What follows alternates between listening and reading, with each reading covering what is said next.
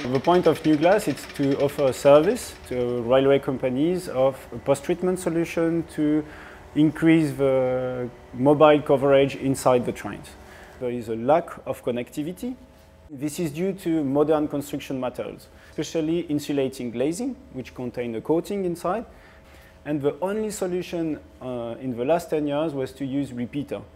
Repeater are a complicated solution, they are expensive, they are consuming energy, and they are technologically dependent. You change technology from 4G to 5G, you need to replace your repeater.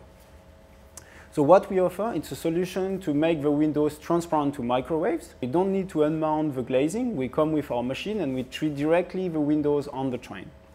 Using a nanosecond laser, we engrave the invisible coating, providing the low thermal emissivity. Hereby, the focus of the laser beam is controlled with help of an optical measurement of the position of the glass pane. With our new laser head, we can even follow the shape of the curved windows in the upper deck of the trains.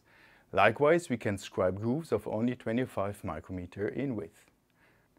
Adding no additional microwave radiation, our passive solution is platform independent and compatible with all mobile network providers. Thanks to the support of Nino grant, I started this year, and the startup unit, we have developed this first prototype, which we made a first pilot wagon in collaboration with CFF, SBB, and Swisscom, Salt and Sunrise. And now you have a better connectivity in the train thanks to the small line you might see on the windows.